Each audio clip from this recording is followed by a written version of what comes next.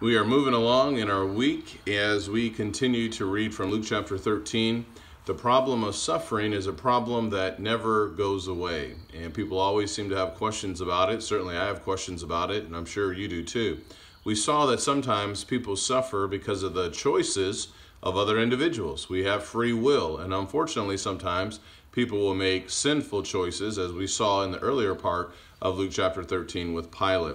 Another reason or example that we find with respect to suffering, and maybe you picked up on this, is found in Luke 13, verse number 11. The Bible says, "And there was a woman who for 18 years had had a sickness caused by a spirit, and she was bent double and could not straighten up at all. When Jesus saw her, he called her over and said to her, 'Woman, you are freed from your sickness.' And he laid his hands on her, and immediately she was made erect again and began glorifying God."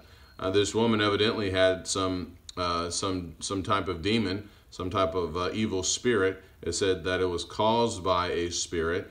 And one of the reasons why some people suffer today, while demon possession is no longer taking place, the devil is still alive and well. And the devil is often behind reasons as to why people suffer. You think about Job, for example. The devil was behind that. You think about Paul and I think 1 Thessalonians chapter 2 and how Satan had hindered him from seeing the brethren. So the devil is alive and well, and he is often a reason behind why people suffer. And so as we think about the problem of suffering, we do need to remember we need to make room for time and chance, for the choices of others, and certainly the devil as well. We'll continue this thought tomorrow. Take care, and God bless.